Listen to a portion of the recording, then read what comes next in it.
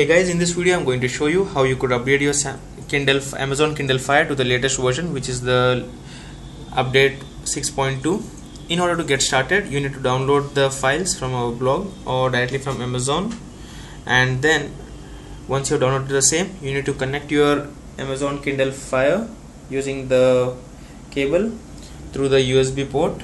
And then once you connect the device, you get a separate folder onto your screen which says Kindle with a space of 5 GB. Under this you would find multiple folders. Here you need to move on to the Kindle updates folder and paste the file. As you can see here, it's a 180 MB file and it's being transferred to the Kindle Fire, and we need to wait for the transfer to be done.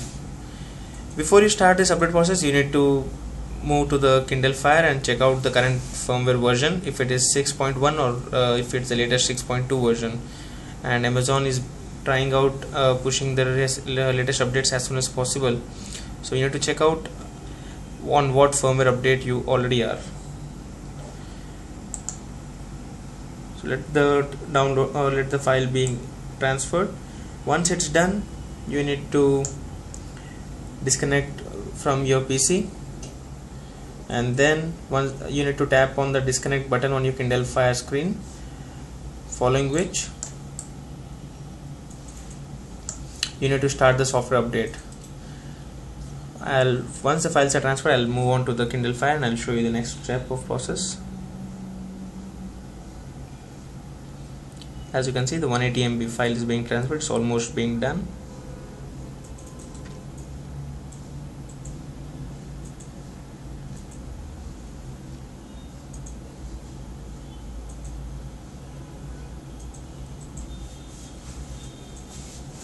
Here the file is transferred, and now we are in the main screen of Kindle Fire.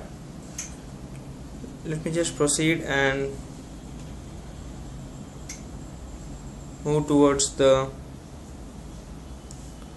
device option.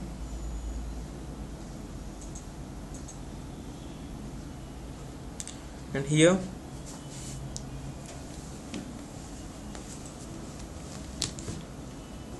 once I'm in the device option,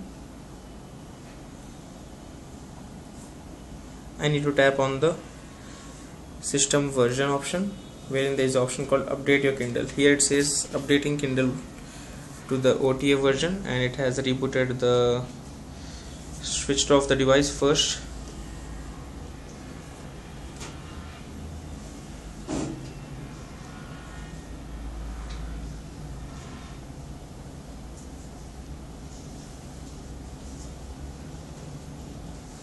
And as you can see, there is a verification process going on, which says verifying update package, and then installing the update.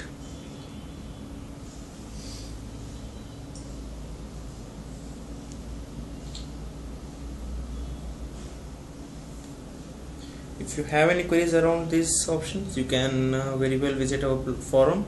That is androidadvisors.com/forums, or you can catch us on Facebook.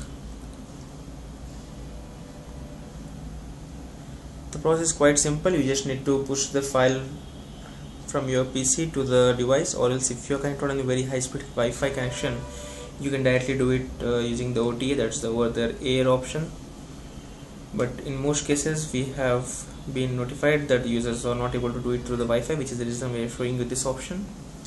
And as you can see, the installing update is almost done, and it says the device is rebooting because this update was successful. Once done, the device would reboot and boot up back, and you would see the home screen back on the front. You need to tap on the settings and devices option to check if the firmware update was perfectly done or not.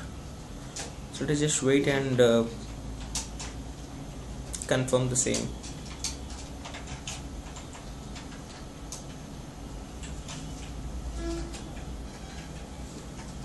Here we are. let us just tap on this and tap on the device.